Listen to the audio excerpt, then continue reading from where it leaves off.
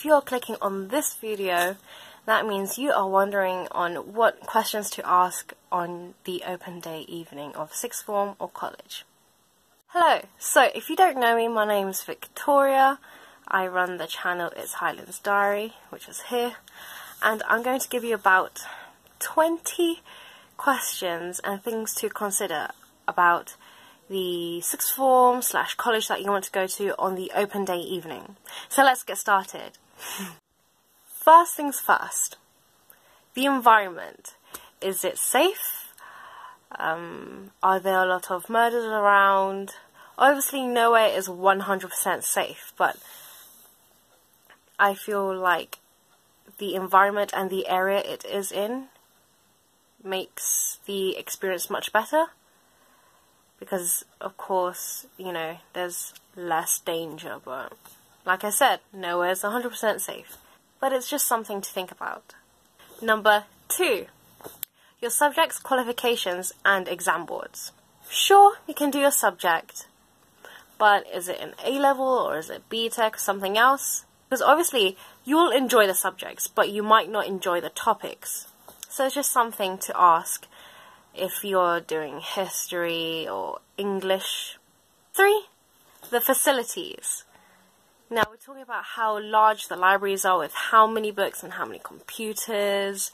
Are there lifts for people who aren't able to walk up the stairs as efficiently and as well as others? Do they have a very hygienic water fountain? How do you pay for school meals? Things like that are very important. Even the toilets, oh my gosh. I remember my sister took me to this one open day evening and she was like, the toilets are really good. I was like, wait, what? Why the toilets? You know, because you're not going to study in there, are you? No, but it's just, you want the environment and the facilities as well as possible so that the experience of college / sixth form is way better. Especially if you're going to a performing arts school or a STEM-based school. You know, do they have a lot of science labs? How are the music rooms? Are the drums new, or do they still have like broken drumsticks? Yeah, those facilities can be there, but if you don't keep a close eye on them on open day, then oof. Number 4, the commute. Now, personally, I take about 1 hour and 10 minutes to get to school, max. Least is probably about 40 minutes. So you need to think about it. Do you want to travel a long distance? Do you want to go to somewhere closer? You also need to think about travel money, which goes into my next point, bursary. Number 5, bursary. How much money are you given to travel, to pay for books if you aren't able to? Does the school offer free school meals if you're eligible for it? How often do you get the bursaries? Is it every half term or every term? Number 6, the school timetable. How long are the lessons? Are they double periods? Are they single? Do you have free periods, study periods? Something that is worth asking. Number 7, school meals now. We're touching this topic again. What if you're vegan or you're vegetarian? You know, halal, dietary requirements like that. Does the school offer that? Number 8, your subject requirements. And do they offer AS levels? Now, most sixth forms that I know, if you are a high achiever, they normally ask you to maybe choose 4 at the beginning and then drop 1 at the end of year 12, unless you just want to stick with 3 for the 2 years.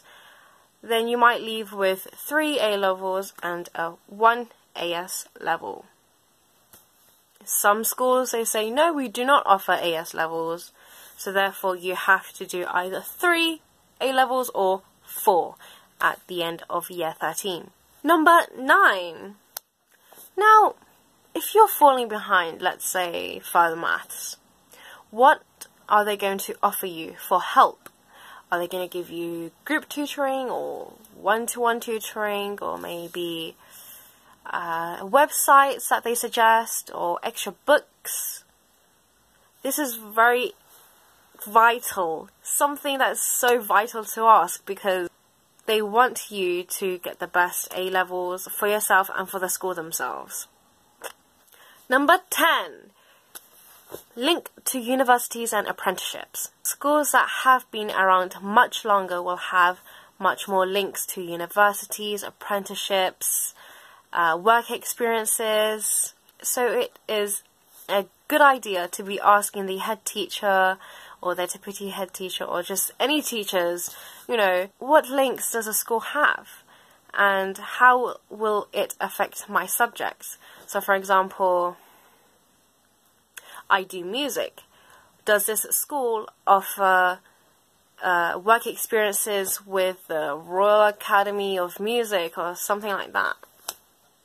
It's something that you should really ask, because you, at the end of year 13, will have more in your UCAS, and it will be much easier for you to find schools because there's already connections. 11. Oh, that was so bad. Oh my god. Clubs. What clubs does your school offer? Do they offer orchestra, IT club, crafts club, cooking club? And if they don't have the club that you want to join, how many people do you need to create your own club? You know, because it is very attractive on your UCAS if you say, because my school didn't offer this club, I started my own club. This many people came to my club and it was very effective as I met a lot of people and blah blah blah. You just blab on, you know. Number 12. SEN. What support will they offer for children who need a bit more help in class? Do they have more teachers in class? Do they take you out of class maybe? Or do they tutor you or give you some questions after class? Number 13.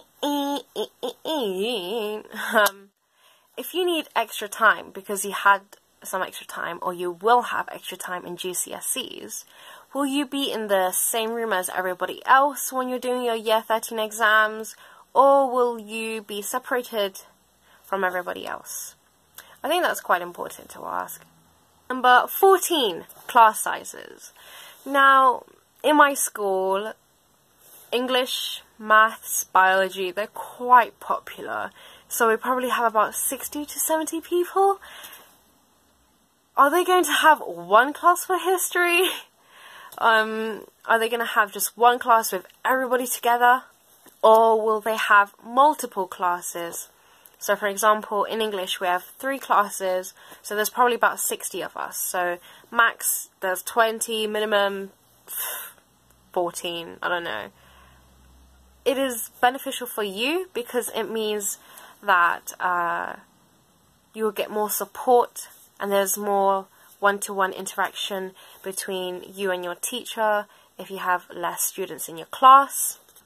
However, too little students might mean that you don't do the subject as at all because there's too little students. I know that there's a sixth form right next to me and they say, if there's not even 5 students in music, we're cutting music out of that year group. And you're like, but like, that means we need to change our subjects. Things like that can happen. Better to ask than be sorry. Number 15. My subjects. Where will they lead me to? I think that's a basic question. You just ask the subject leader and they'll tell you like, oh, for example, sociology or psychology, it can go into anthropology, you know. Basic question. Number 16. If you do want to do 4 A-levels, what are the grade requirements?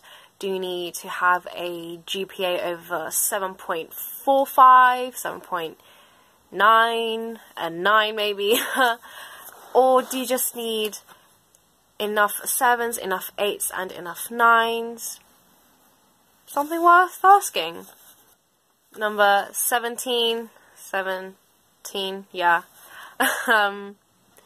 Trips and visitors and workshops. How often are these workshops? How often are these trips? How often do very well-educated people come into your school and give you advice and support and so on? How often does that happen? This links to the connections to universities, works experience and apprenticeships. Very basic. Number 18.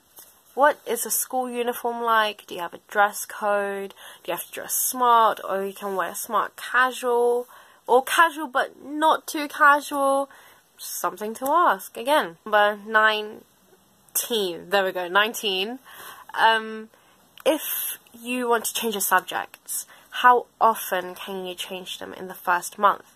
There could be a limit to how many times you change your subjects, maybe 6 or 4. Something to ask again. And lastly, number 20 or 2020, I'm going to do this side. 20. How will your school help you write your UCAS CV? I think that's what it is. How will they enhance your CVs? How will they enhance your personal statements? How will they basically make sure that the school is from like good to excellent? I think it's great to ask how the school will offer support, advice on careers, your UCAS, personal statements, CVs, all of that jazz. So we have gotten to the end of this video. Thank God it's over. Oh my gosh. My personal experience, I only went to one. Oh my God. I went to one open day evening and I didn't go to that school. I didn't even go to my sixth form's induction day, which is very important actually. I didn't check. I was like, oh, I'm too lazy. And now I'm here. I'm suffering. I'm not. Sorta. Yeah, that's the end of the video. Make sure to like, comment, share, subscribe. I really hope this was extremely helpful to those who are just so shook on their first open day evening. Like, you don't know what to expect. So, I hope these are just some sparks of conversations that you can have at the open day evenings. And that's it, yeah. I'll see you next time. Bye!